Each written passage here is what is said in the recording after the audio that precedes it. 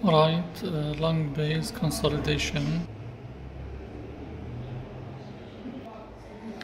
By color Doppler we can see the vessels of the lung inside the area of consolidation.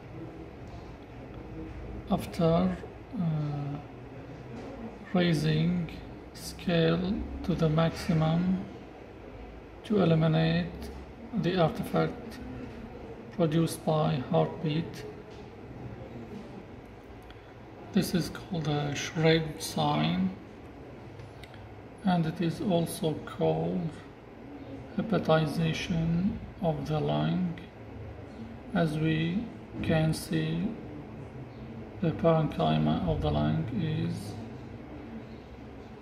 like the eco-texture of the adjacent liver here.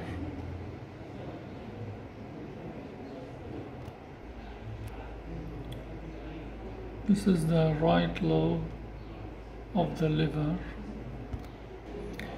and this echogenic band here is the right dome of the diaphragm. We see it between the area of consolidation and the liver.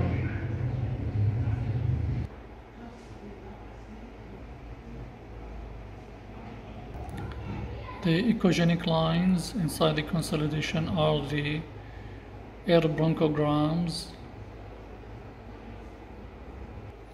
So we can't see two things inside the consolidated lung area: air bronchograms and blood vessels by color Doppler.